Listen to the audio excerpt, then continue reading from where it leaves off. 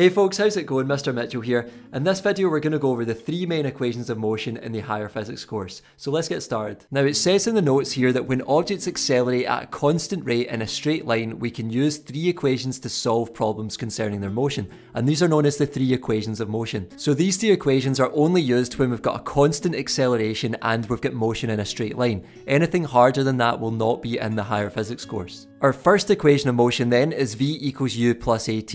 Our second equation of motion is s equals ut plus a half at squared.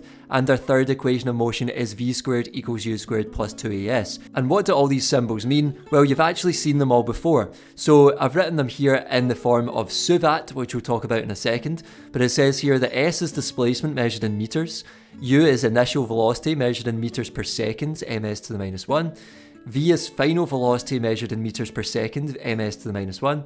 And a is acceleration measured in meters per second squared, or meters per second, and that's ms to the minus 2. And then t is time measured in seconds.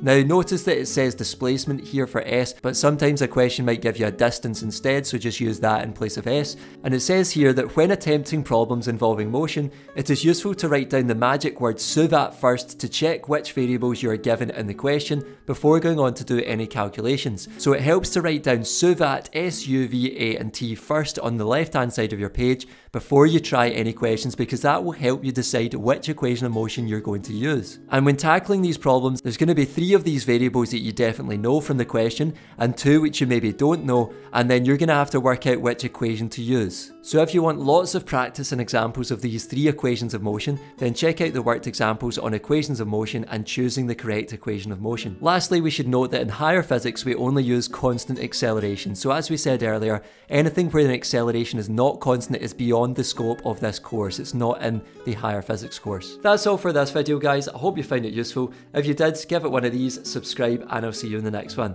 Take care.